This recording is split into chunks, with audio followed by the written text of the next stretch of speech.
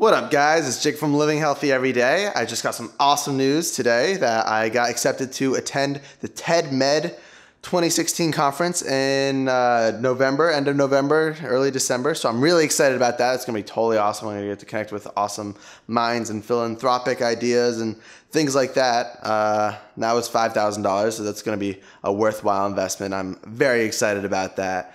But the reason for this video is a quick update. I've been shooting a lot of my videos in HD, and I'm going to try to switch to 4K pretty soon. My computer before, I had a nice computer. It broke, and I was shooting my videos, the dopamine video, the serotonin videos, a few of the lion's mane, a few of the other ones were in 4K.